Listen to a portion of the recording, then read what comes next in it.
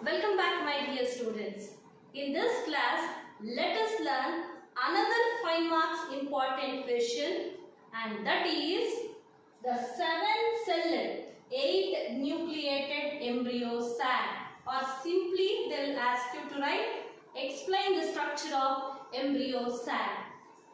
See, this 7-celled 8-nucleated embryo sac consists of one egg, okay, and antipodal cells, okay, and 2 polar nuclei, okay, and synergids. So you can see here, this is the structure of mature embryo sac.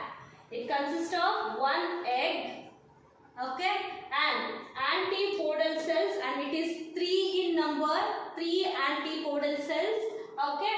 Next, there is one more, 2 polar nuclei. See, this is known as polar nuclei, and 2 synergids. So, these are the structures which are found inside the embryo sac. Keep a note on it. Embryo sac represent female gametophyte. Pollen grains means it is male gametophyte. Embryo sac means what? It's a female gametophyte. See, I had already told you in the last class, that is, in majority of the flowering plants, only one megaspore is functional. Okay, only one megaspore is functional. I had already explained the megaspore mother cell undergoes meiosis or reductional division, and it forms what? 4 megaspores, but out of 4, the 3 will become degenerate, but only 1 will become what? Functional. And that is known as what? I had already explained, monosporic development, right? So this is known as what? Monosporic development. That is, only one functional megaspore will be produced, okay. Then after the production of one functional megaspore, okay, the nucleus of the megaspore, see here, this is the one functional megaspore. So the nucleus of the megaspore, it divides into 2 nuclei, and the 2 nuclei move towards the opposite poles, right? So this stage is known as what?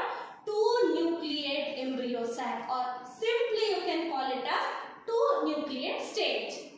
Okay, next, one more sequential division takes place, forming 4-nucleate stage. Again, this nucleus will divide mitotically, okay, and it forms 2 nuclei here, and here it forms 2. So total 4-nucleate stage will be formed. Then again, one more sequential mitotic division results in the formation of this 2 will divide to give 4, and this 2 will divide to give 4, and in a total 8-nucleate stage will be formed. Okay, and after the 8-nucleate stage,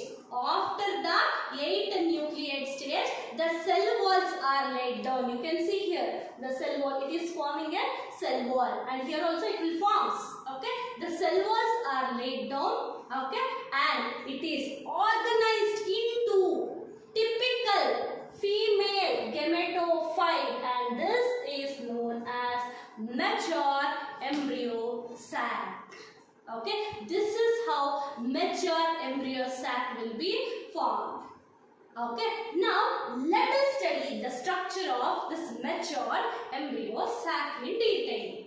Okay, see, here you can see how many nuclei will be present? 8 nucleate and 7 celled. Okay, and here the 6 out of 8. Okay, and here the 6 out of 8 cells are surrounded by cell wall. See here, 1, 2, 3, 4, 5, 6. Okay, see here, the 6 out of 8 is surrounded by cell wall.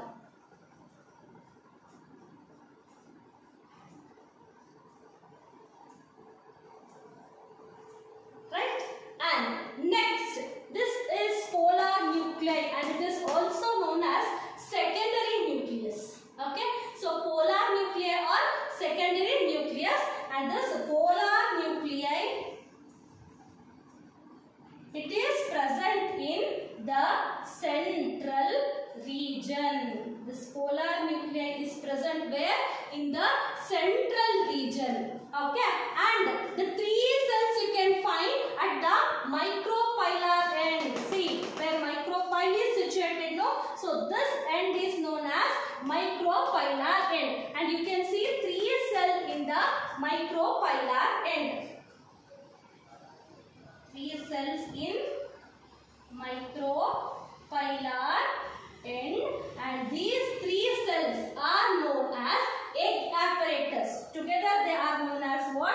Egg apparatus. And this egg apparatus consists of 2 synergids. See here, 2 synergids and 1 egg cell. It consists of what?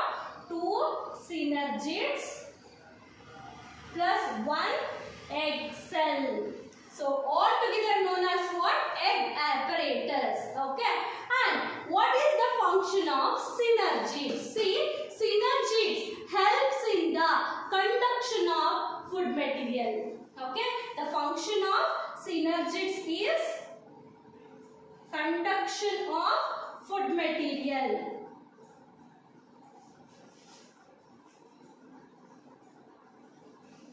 Conduction of food material. So this is the function of what?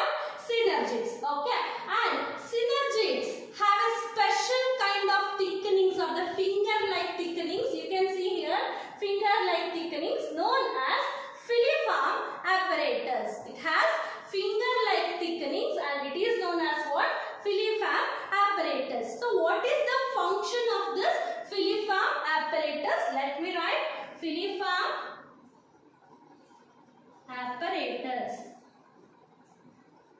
The function of filiform apparatus is it helps in guiding the pollen tube towards the egg. Okay, so that I am going to discuss during the double fertilization. But here you just remember one thing: the filiform apparatus helps in guiding the pollen tube during the fertilization. So this is the function of what? Filiform apparatus. They may also ask for 1 mark. What is the function of filiform apparatus? Okay.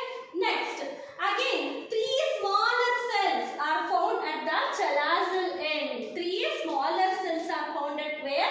Chalazal end. And these 3 smaller cells are known as what? Antipodals. So antipodals means 3 smaller cells which are found at the chalazal end. Chalazal end, and they are known as what?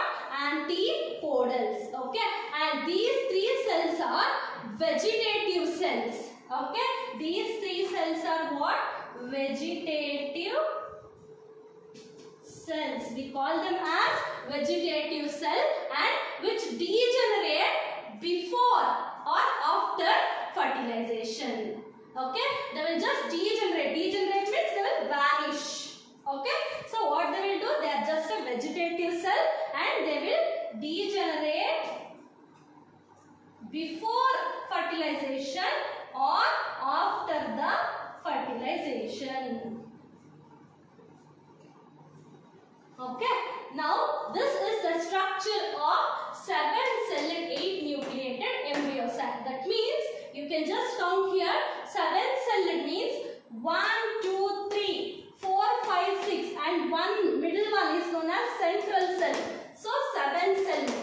Okay, 8-nucleate means 3 nucleate at the antipodals and another 3 at the egg apparatus and 2 as a secondary nuclei or polar nuclei. So total of 8 nucleates. So this is the structure of 7-celled 8-nucleated embryo sac. maturity. See, they will ask you for 5 marks.